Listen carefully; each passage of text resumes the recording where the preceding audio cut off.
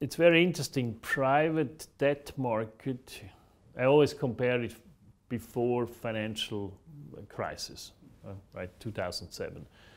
Private markets is one of the very few asset classes today which is not in, I call it, bubble land. You know, stock markets are extremely high, real estate is higher than in 2007, everything is extremely high, except the private debt market.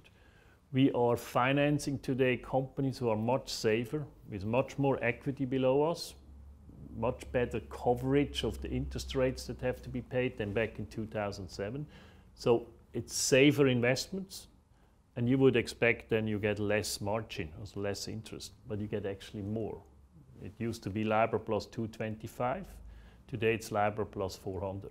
So you have a much bigger spread that you get, and there's always a reason for it, and the reason is the banks are not doing this business anymore. This business has been done by all the banks, but the banks, the regulator has put so much capital requirement on the banks that they don't do this anymore.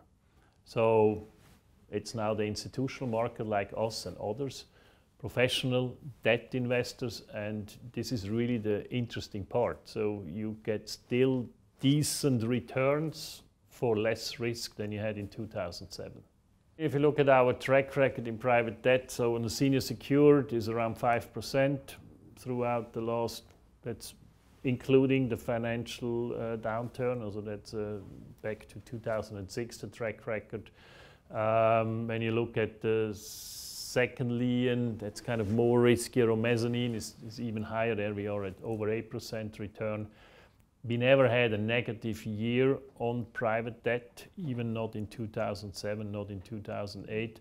Our annual loss rate is interesting. What do we lose of our whole private equity portfolio on an annual basis? The last 10 years is 45 bips, also 0.45%. That's half of the loss rate of the industry. And you know, if you earn 5% or 5.5% and your loss rate is 0.45, you still are positive 5%. So we never, yes, we maybe have lost once a company, that's why we have a loss rate, but diversified portfolios, we never lost money for our clients. So far, knock on wood, we don't intend to lose money.